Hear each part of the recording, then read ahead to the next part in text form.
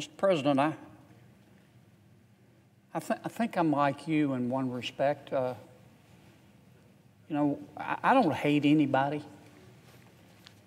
and I try to look for grace everywhere I can find it. I've always believed there's always something to be thankful for. And I came today to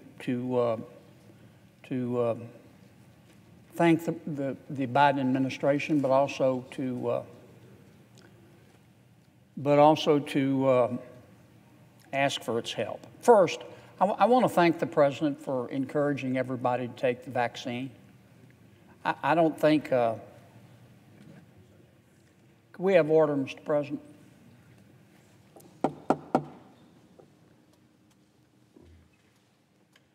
I don't think anybody should be required to take the vaccine, and I'm not saying President Biden does, but he and his team have been very aggressive in encouraging Americans to take the vaccine, and I think that's the proper approach. Do you have polio, Mr. President? I know you don't. I don't either. Thank you, science. The vaccine, I think, works. And once again, we're not telling anybody they have to take it.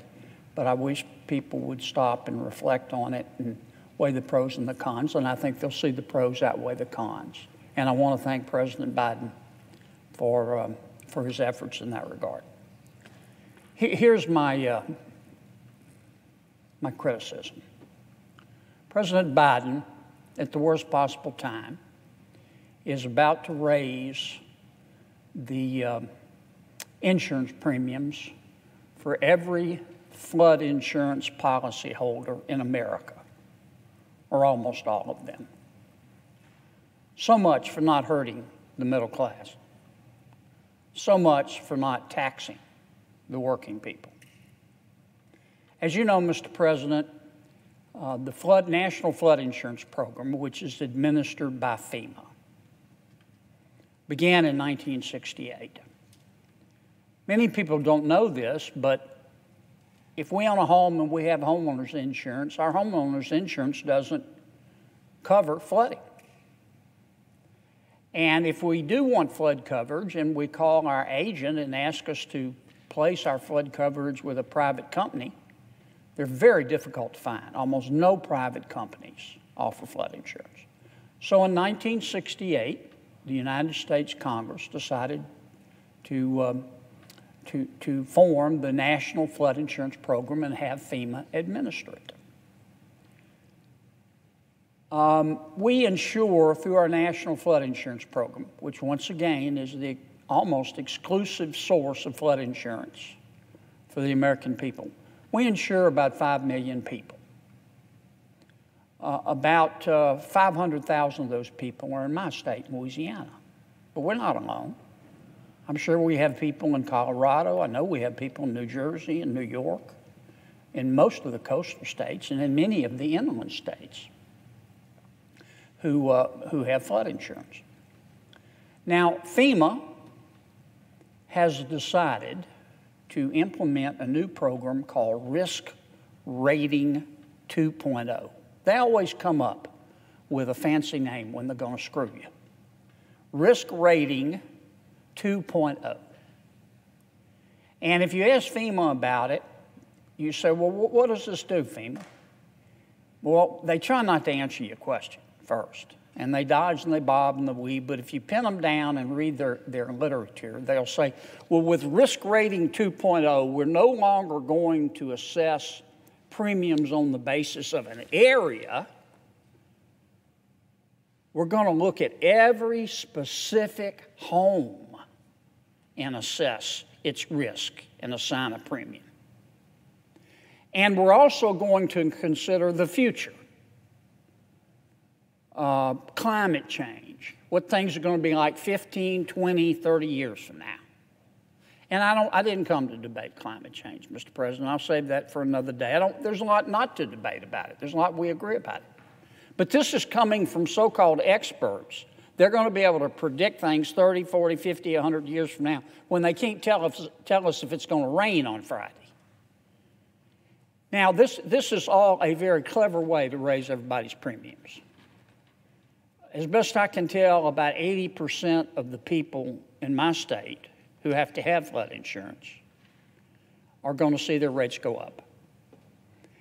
And FEMA's probably going to start by doing a little bit the first year. And they're going to say, see, we told you that wasn't going to hurt. But then they're going to do it the second year, and the third year, and the fourth year, and the fifth year, and the sixth year.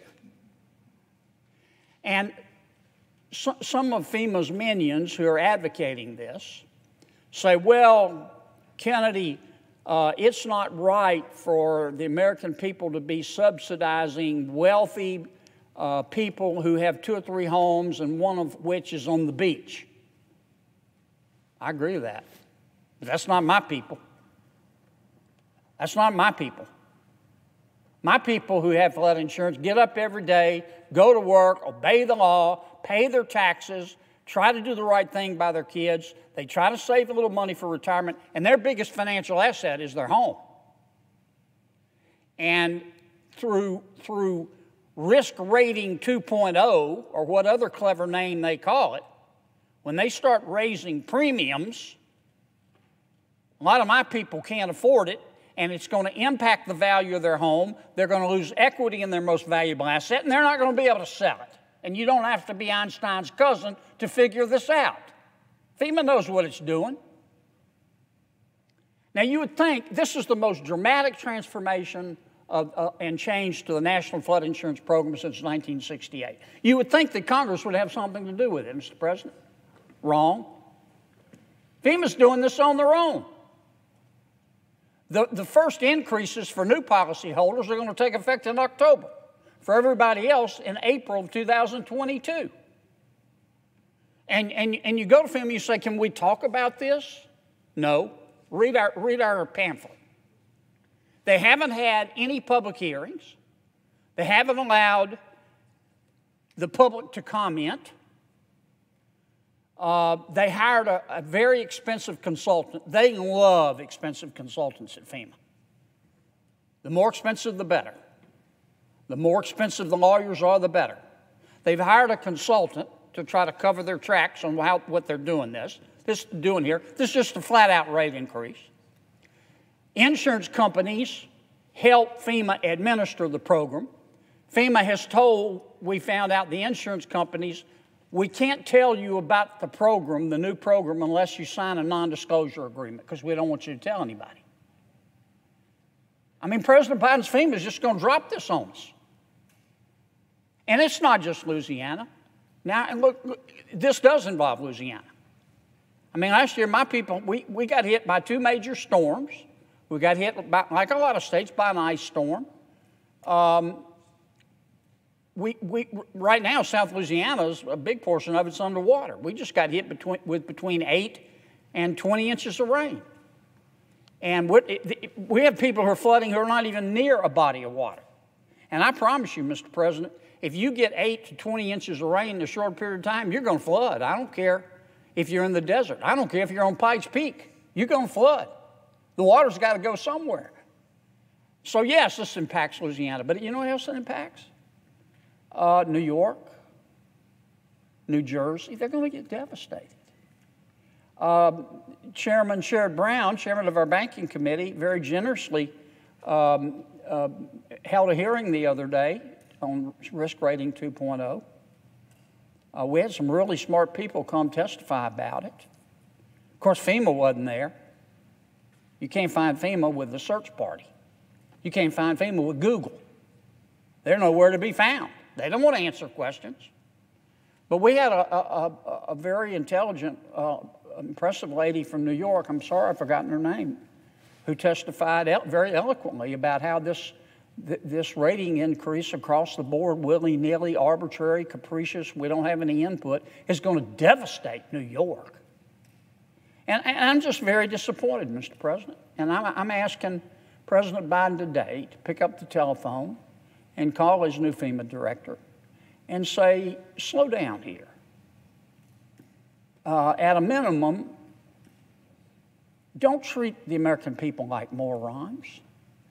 Sit down and talk to them and explain what you're proposing to do and why you're doing it, and let them have input. And the second thing I wish the president would do is pick up the phone and call his FEMA director and say, would you please consult Congress and talk to Congress about it and let Congress have a little input? Because last time I checked, there are 3 branches of government. And this is unilateral action by one federal agency. This is serious stuff, Mr. President. This is going to impact a lot of people. I've said this before, and I don't mean to overuse it. I try to save it for really serious situations. But this is as serious as 4 heart attacks and a stroke. And it's going to happen out of the blue come October. And I would just like to ask President Biden to consider asking his FEMA director to please slow down and let us think this through.